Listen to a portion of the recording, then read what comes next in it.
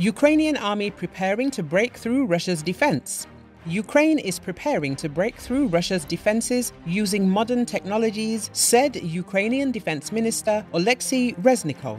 According to him, the Ukrainian Defense Forces are preparing for a counter-attack, but it is not clear when we will start counter-offensive operations.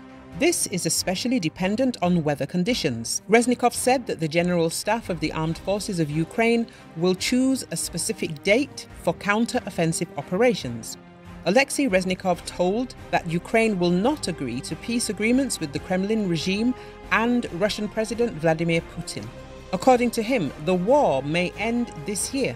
The peace treaty with Russia is an exception.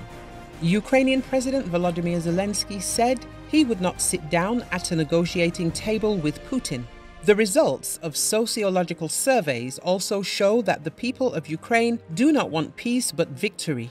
Therefore, all our partners must understand we will not compromise. Reznikov said that the military political leadership is ready for negotiations only under the conditions of Ukraine, no change in the position.